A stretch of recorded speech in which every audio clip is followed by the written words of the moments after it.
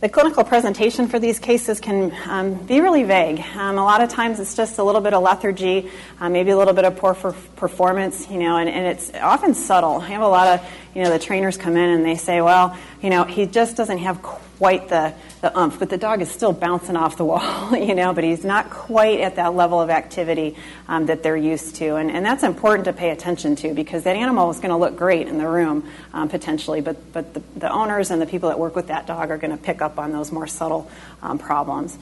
May or may not have a fever. They don't always, and they oftentimes wax and wane with that.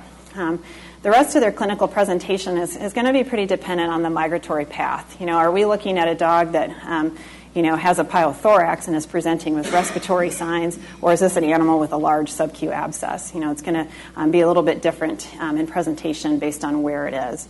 Another part of the history a lot of times is that they have been treated with antibiotics, and once they went off, and that improved their situation, and then once they went off the antibiotics, everything came back. And that's real classic for there being a foreign body present.